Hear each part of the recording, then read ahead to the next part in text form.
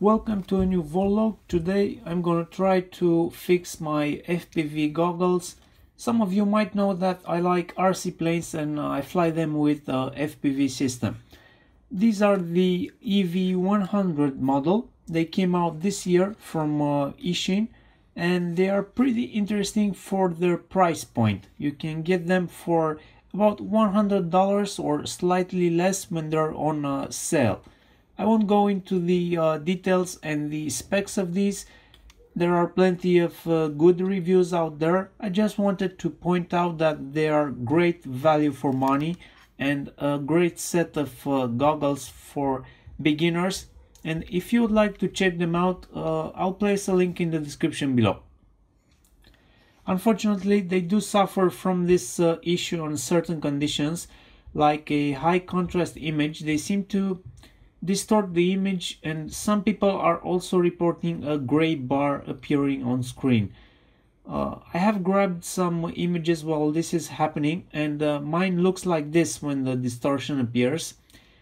Sorry for the poor quality. I was shooting with my phone through the lenses of the goggles. So I get this black spot on the upper left and a bar of distortion across the entire width of the screen. At first I thought the issue is caused by the camera. I was suspecting the camera because it is quite abused at the front of the airplane and gets hit a lot during landings and crashings. But when I used another pair of goggles, the issue completely disappeared. So that's when I started thinking it's not the camera. Also, at the same time, I discovered some mentions of the same issue on the internet. It appears Banggood has released a fix, code fix for this problem, and that involves the user disassembling the goggles and soldering a capacitor. I was curious to why the problem appeared in the first place, and while googling on this issue, I found the problem documented on a blog, fishpepper.de, and I'll link this one in the description as well. It seems this guy was also working on some analog video system, and the problem looked familiar to him. He investigated and the conclusion is pretty interesting. While probing with the scope, he saw what looked like a bad line sync. In analog video signals, the voltage levels matter a lot because different voltage levels will mean a new line or a new frame. So having these voltage levels out of their specified ranges will create various distortions on screen. To solve this problem, a capacitor is used to AC couple the video signal. This way the capacitor removes any DC voltage present on the signal, leaving just the AC signal with the presumably correct voltage levels and no distortion. In this case, they use the ceramic capacitor in the circuit, but it's a small value, around 20 microfarads as reported by Fishpepper, and for confirmation I will also remove my capacitor from the PCB and measure it. For good decoupling, a higher value of at least 100 microfarads should be used in this type of circuit, and a Maxim datasheet shows 220 microfarads, but you can imagine that such a capacitor is more expensive, so the guys in China probably decided it will work just fine with the 20 microfarad ceramic. But that turned out to be a bad decision, as many people are reporting this issue. In fact, it could very well be affecting all of the units being sold. So the fix here is pretty simple. We're going to have to open the goggles, desolder the existing capacitors, and solder in a new higher value capacitor. I would suggest choosing at least 100 microfarads. You don't even need to desolder the existing capacitor, because adding capacitors in parallel will just add up the capacitance values. But I like to work very clean, and I want a single capacitor in there. It's best if you use a ceramic capacitor, a low voltage one, but as those are kind of hard to find in such high capacities, it's okay to use an electrolytic or a tantalum as well. We are talking very low voltages here, so you can pick a 4 volts rated capacitor with no issues. A good source for capacitors that can be used in this fix is a computer motherboard, or better yet a laptop motherboard. you'll find at least a few of these 220 microfarad tantalum polymer capacitors, and these are usually very stable and reliable capacitors. If you pick a tantalum capacitor or an electrolytic, you might ask yourself which way to connect the cap, and an app note from Maxim shows the capacitor with the plus side towards the signal source. So that's how I'm going to install my capacitor, because I'm using a tantalum and I don't want any adverse effects. Let's check the capacity of one of these. There you go, we got about 300 microfarad for this 220 microfarads rated capacitor. So I think I'm going to use one of these. Fish Pepper points out on his blog that polarity is not such a big deal, because on such low voltages, under 1.5 volts, electrolytic capacitors, for example, behave bipolar.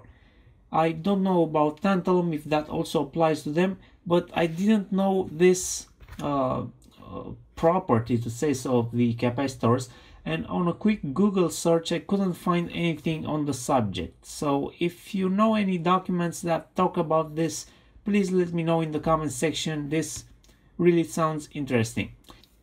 So first I'm going to take these apart. I'm going to have to unclip the faceplate, and that comes off pretty easy. You just have to pull on the ends of the faceplate. Okay, so we got this unclipped. Now we're going to have to remove these 4 screws. Now we should be able to split the 2 halves of the enclosure. Now it looks like the fan cable is in the way. We need to remove this small piece of tape.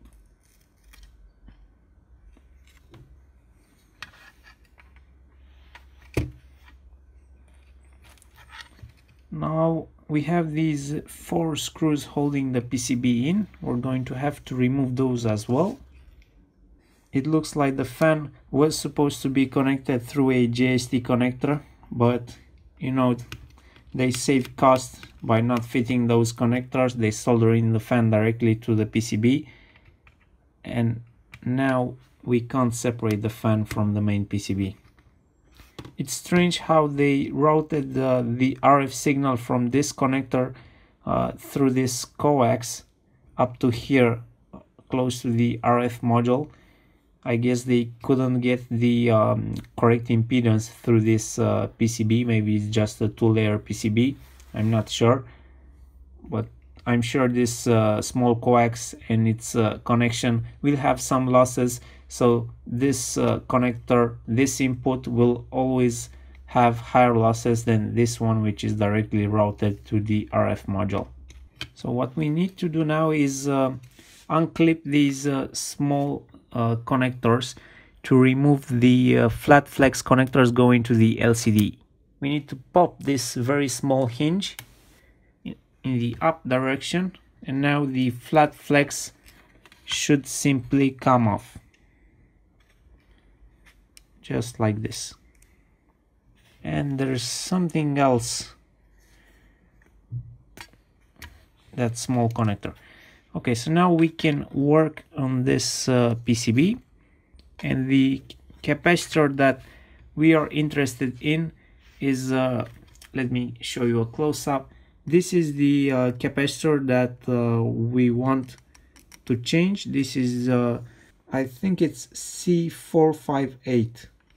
The designator for this part. So the video signal comes through here, goes through this capacitor, and then goes to this chip. This is the series AC coupling capacitor. To desolder this capacitor, I'm going to start by applying just a tiny bit of flux. And then I'm going to use the solder blob method, which involves creating a big solder blob that will touch both of the pads of the capacitor, thus hitting it at the same time at both ends.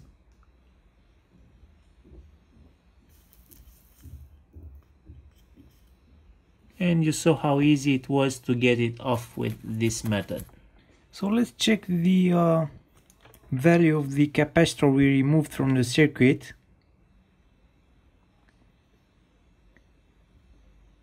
Yeah, it's about 22 microfarads, which is way too low for this application if you want to completely decouple any DC voltage offset.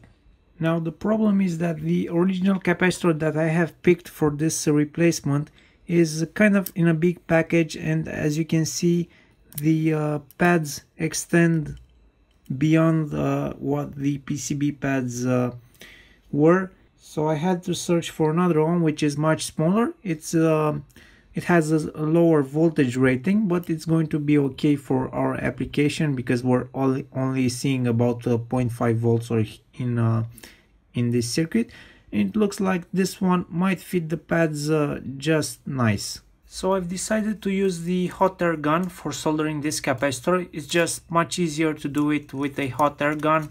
You can do it with a soldering iron as well, but you're probably going to have to maybe scrape away some of the solder mask just to increase your contact surface on the copper. But with hot air, I can just place the capacitor on top of the old pads. So I'm using this aluminum foil just to protect the plastic buzzer and the connector from the high heat coming off the hot air gun. Okay, so we should be good now. I want the capacitor to go in this orientation with the plus side towards the signal source.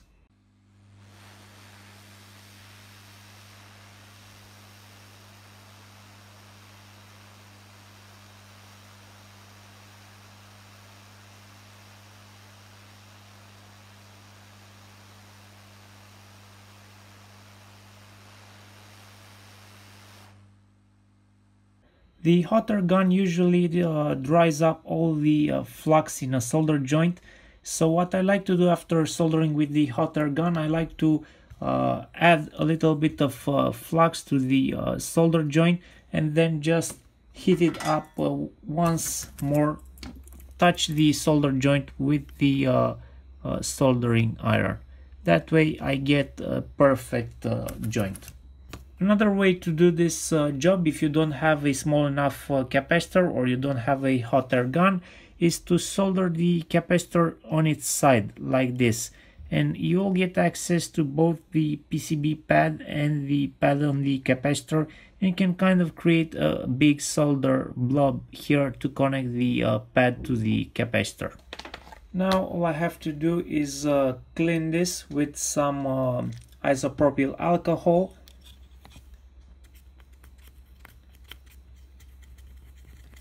And it should have fixed the problem. So now it's time to reassemble the goggles and see if the problem has disappeared. The goggles are back together, and I have checked for about 5 minutes in all different in all possible conditions, and I could not replicate the problem I had before. So it is fixed. Now big thanks goes out to Fish Pepper for finding out this problem and documenting the problem. It was a really easy fix because I already had all the information I needed. I hope this video will help people that are looking for this fix. It's pretty easy to attempt yourself. If you have done soldering before, it should be pretty easy to solder on that capacitor. And if anyone is interested, I'll also link some sources for getting capacitors in that B-size tantalum capacitors if you plan to use a tantalum.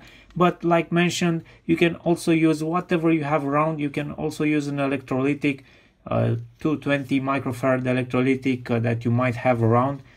But if you're purchasing one as new, I think it's worth getting a smaller size tantalum because it will just look nice and clean after you finish the job. It would look like it was designed to be that way from the factory. So don't forget to check out the links in the description, and let me know what you think about this video in the comment section. Thank you for watching, and I'll see you next time.